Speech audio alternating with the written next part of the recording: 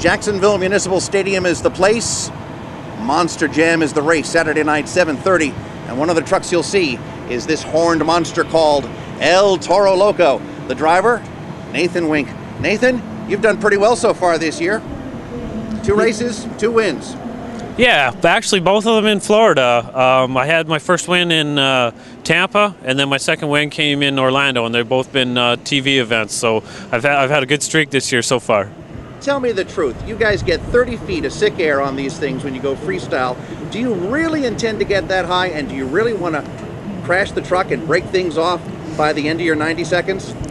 I hope nothing breaks. I mean, that's the intention, is to come out of it with a truck in good shape and still put on an impressive freestyle. But yeah, 30 feet's kind of the intention. When you hit a big hill with that much throttle, your idea is going high and going hard, and you hope everything stays together by the time you hit the floor. And what are the stats on this truck? I mean, how tall, how powerful, what? This truck is about 10,000 pounds, about 1,500 horsepower. It's got the 66-inch tires on it. Use a 2-speed power glide transmission. It's all tubular frame with nice heavy roll cage in it. It's set up to race and set up to freestyle. This thing's only doing one thing, and that's wrecking cars. Any prediction for Saturday night in Jacksonville? I came here to win. I'm about 2,500 miles from home, so I didn't come here to lose. So tonight, or Saturday night in Jacksonville, is going to be a good night.